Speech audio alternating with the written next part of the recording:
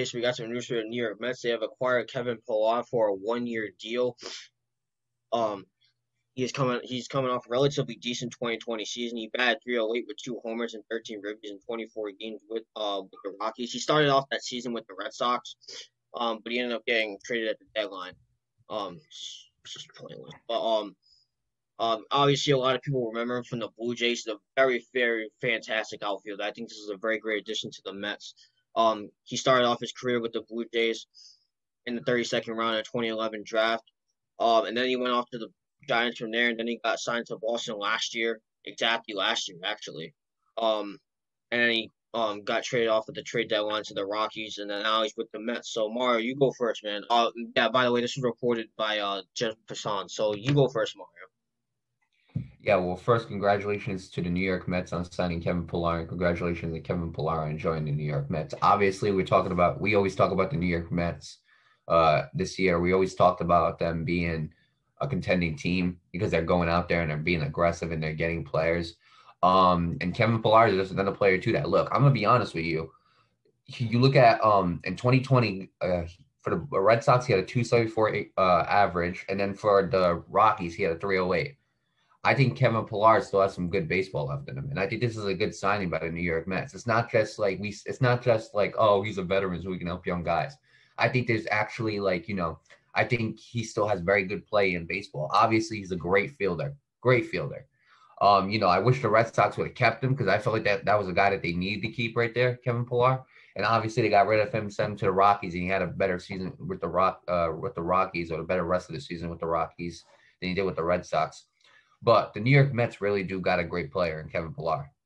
They really do got a great player in Kevin Pillar. Now, the question is, will he go back to his Toronto days where he was just, being an absolute stud? Well, I don't know. We're going to have to find that out this year. I personally, in my opinion, though, I think he will. I think Kevin Pillar, again, I'm going to say it one more time, he still has some very good baseball left in him. Hell, I'm sorry, this ain't a stretch. If he can, get on a run and get on some streaks, I think he could be an all-star this year. I truly believe that if you use him the right way. Look, Kevin Pillar, I'm going to be honest with you, Nick. He's being undervalued. He's being undervalued. He had great seasons with Toronto. He spent a good 7 seasons with Toronto. Spent one good season with San Francisco. He had a good season in San Francisco, so it proves that he's went from team to team and still can be able to produce those numbers. He had a good season in Boston and with the Boston Red Sox and the Colorado Rockies. So nothing here is showing me that Kevin Pillar is declining. You know what I'm saying? Nothing here is showing me he's declining. He's still keeping the same stats. He had a short season in 2020, so we can't really say nothing about that.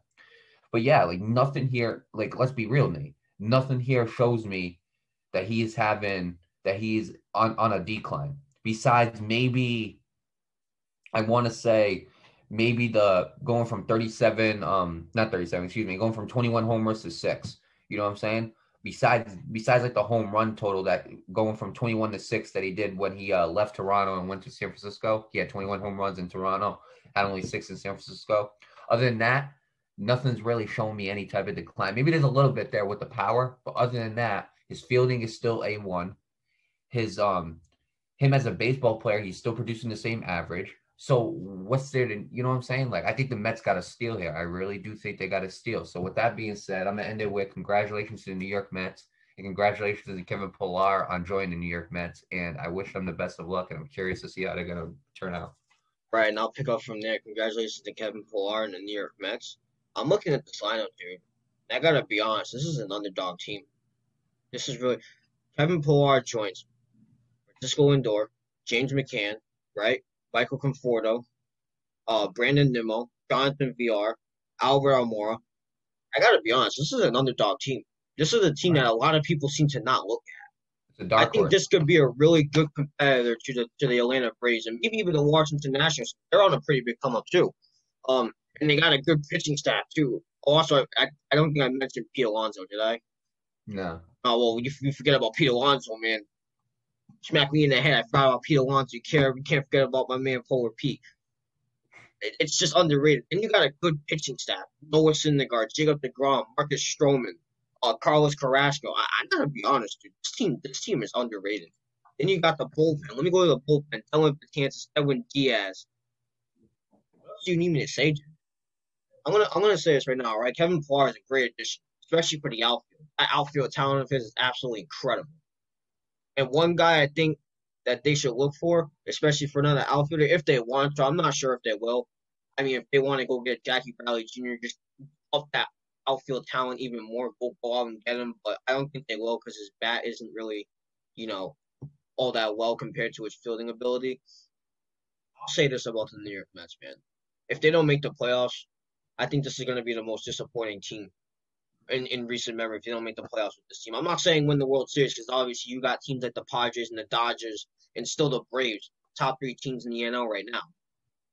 They're pushing for another World Series. The Dodgers have to defend their title. The Padres just made all these crazy moves in the offseason, and the Braves are still the Braves. They made a couple of moves. They don't really need to get anybody, but they made a couple of moves just to strengthen that defense and offense and pitching up even more.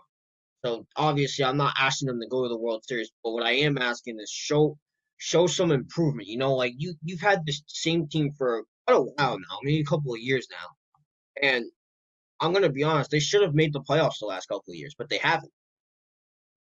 And I gotta be honest with you, you got a team like this, and you're not making the playoffs. I think some of the blame has to go on the coaching at that point, because you got all these guys that I mentioned before, and that team should be playoff contenders.